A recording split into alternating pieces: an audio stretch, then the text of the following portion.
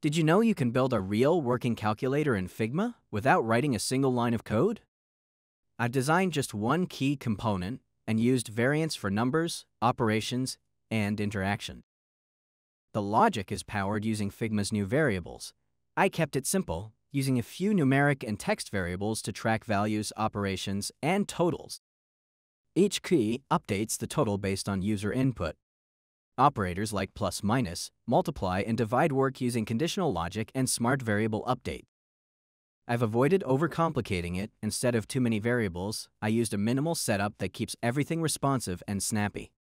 You can even clear inputs or chain multiple operations just like a real calculator. If you want to try it yourself, I've shared the file on Figma Community. Save it, explore it, and make it your own. Keep exploring, keep prototyping,